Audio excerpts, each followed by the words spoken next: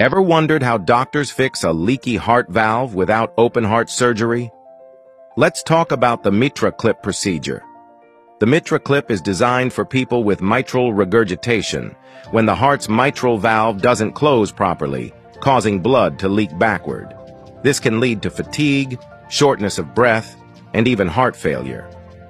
But how does the Mitral Clip fix this?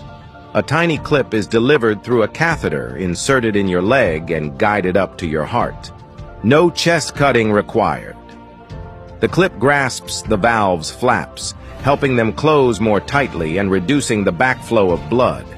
This minimally invasive procedure means quicker recovery, less pain, and shorter hospital stays compared to traditional surgery. Cool, right?